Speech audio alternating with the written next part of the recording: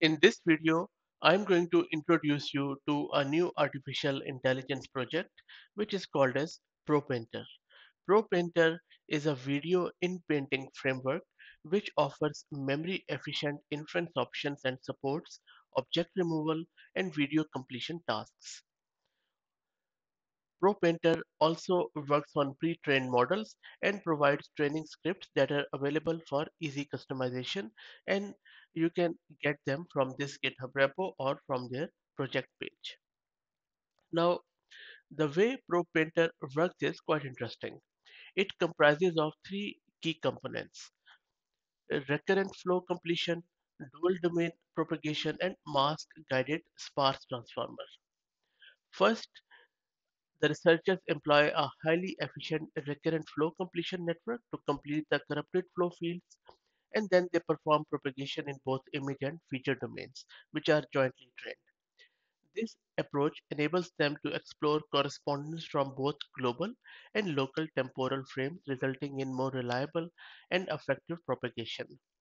The subsequent mask-guided sparse transformer blocks refine the propagated features using spatio-temporal attention, aided by a sparse strategy that considers only a subset of the tokens.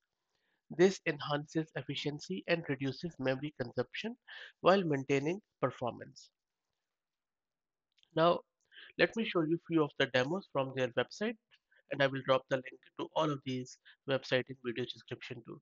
So if you look at this sample videos, on the left hand side there is a before video and on the right hand side there is an after video.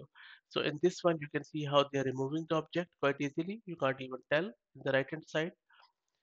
Similarly for this one there is no object at all, and then also on this one, and there are various other examples which you can scroll through by clicking on this button.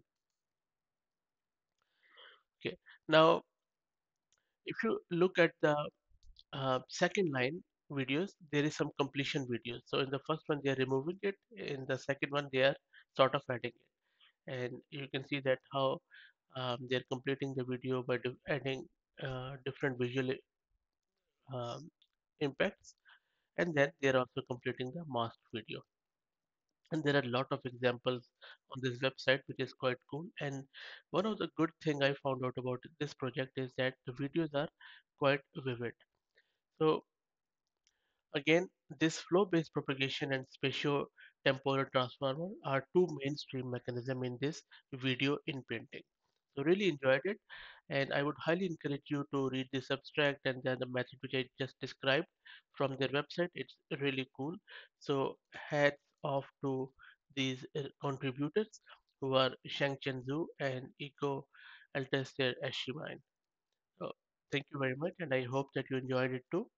If you like the content, please consider subscribing to the channel. Thank you.